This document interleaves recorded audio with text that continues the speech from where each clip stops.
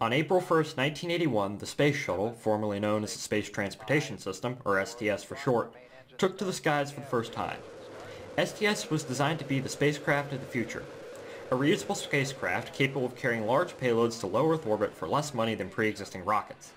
NASA and the Department of Defense, who supported the program, had so much faith in STS that they got Congress to make a law that designated STS the primary launch vehicle for all U.S. payloads. STS consisted of three major components. The orbiter was a large reusable spaceplane capable of carrying payloads up to 25 tons in a large 60 by 15 foot bay. It also had a robotic arm that could be used to grab onto payloads. Most importantly, the orbiter could carry a crew up to 7 people. The external tank contained almost all the fuel that STS used to get to space. The ET fed its fuel to 3 large RS-25 rocket engines located on the orbiter. The ET was not reused and burnt up in the atmosphere over the Indian Ocean. The solid rocket boosters provided the initial kick to get STS off the pad and into space. Manufactured in Utah and shipped in segments by rail to Florida, the SRBs were another reusable component of STS. After separating from the rest of the stack, the SRBs would re-enter and parachute down to the ocean, before being taken back to land to be refurbished and reused. The VAB, the crawler transporter, the mobile launcher, and dozens of other Apollo-era structures and equipment were modified to support STS. In addition, facilities for building and testing various STS components were also built. Despite STS legally being the default launch vehicle for all U.S. payloads, NASA and the DoD decided that another launch vehicle should be developed as sort of a shuttle backup. The rocket would be designed for the commercial market and would need to be able to place over 10 tons of payload into a geostationary transfer orbit. The bid went out in 1984 and there were 3 major competitors. Martin Marietta bid the Titan 34D-7 rocket, which was an upgraded Titan III rocket which stretched first and second stages and more powerful UA-1206 solid rocket motors. Lockheed bid a version of their Atlas rocket that would use an upgraded version of the proven Centaur upper stage, which itself was manufactured by Convair. Boeing studied a design that many have called the single worst shuttle-derived launcher ever proposed, a design that used as many STS components as possible in order to keep costs down, a design that didn't even use any components made by Boeing.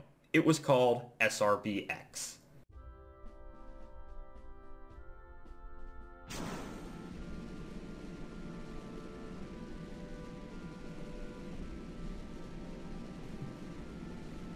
The first stage of SRB-X were 2 4-segment solid rocket boosters, almost completely identical to those used on the Space Shuttle, meaning they could be reused.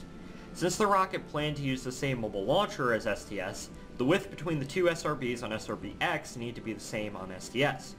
This gives SRB-X its signature and much mocked look. The primary disadvantage of this would be the added structural weight on the rocket.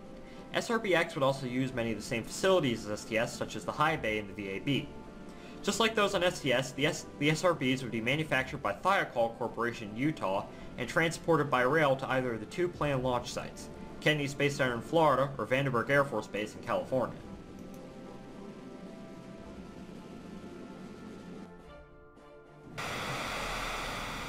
The second stage of SRB-X was a 3-segment SRB that would be air-started once the first stage SRBs burnt out.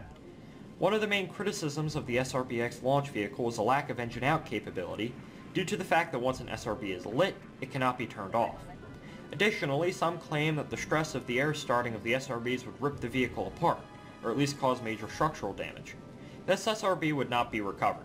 Just like all other SRBs, this would be manufactured by Thiokol and transported by rail.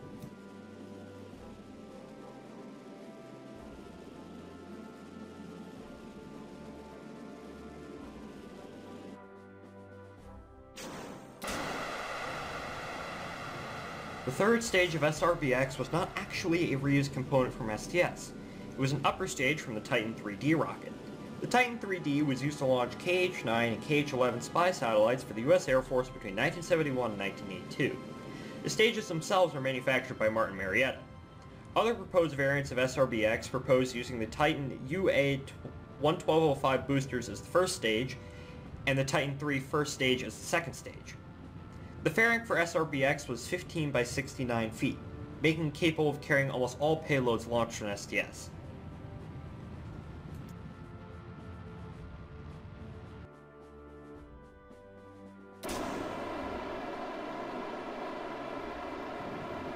The fourth and final stage of SRB-X was another planned component of STS. The Centaur G and Centaur G Prime were stages designed to be placed with their payload inside the Space Shuttle Orbiter's cargo bay. This would allow STS to broaden the types of payloads it could launch, since the Centaur stages would greatly expand the types of orbits payloads could be launched in.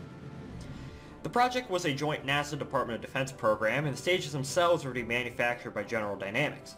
Payloads planned to be launched include the Galileo and Ulysses probes to Jupiter, the Magellan probes to Venus, and the Milstar satellites for the U.S. Air Force. Centaur G and Centaur G Prime were cancelled after the Challenger disaster, only a few months before their first scheduled flight. Payloads planned to be launched using the Shuttle Centaur system were later launched using the less powerful inertial upper stage. A single Centaur G Prime was built and is now on display at NASA's Glenn Research Center. SRB-X could use both the Centaur G or Centaur G Prime stages. My version of SRB-X uses the Centaur G Prime.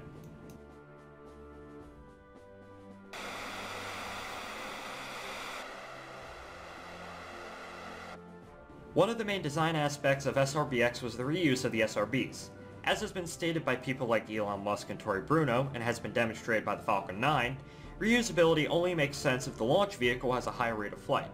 The reuse of the SRBs on STS, and indeed the entirety of STS, was not economical, because it never achieved the high rate of flight that the program had initially planned for.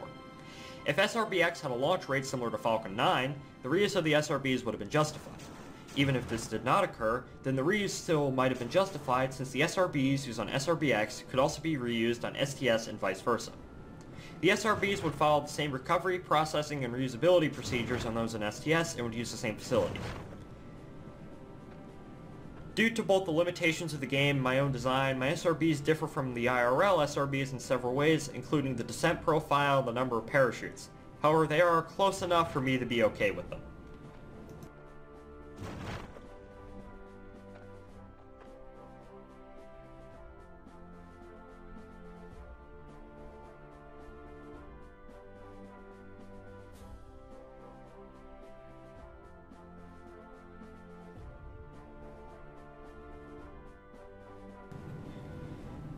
So, was SRB-X the single worst shuttle-derived launcher ever proposed? Depends on how you look at it. Every launch vehicle has its advantages and disadvantages. But in the defense of SRB-X, it was proposed in a pre-Challenger disaster world, where it looked like STS would be able to deliver on all of its promises. The semi-reusable shuttle-derived launch vehicle able to supplement STS launches sounded quite good in 1984. It's easy to say that SRB-X was a bad design when we have nearly 30 years of hindsight. The proposed first launch date of 1988 for SRB-X in all likelihood would have been pushed back by a few years, and who knows what the Challenger disaster would have done to the SRB-X program if it was approved. Clearly, NASA and the DoD didn't think that SRB-X was a good design, since in 1985 they chose a Titan 34D-7 as the winning bidder. Other proposed SRB-centric launch vehicles, even those that entered development, like Ares 1 and Omega, never got off the launch pad. So, what do you think? I'd like to hear your thoughts in the comments. Concepts for the future of new rocket design.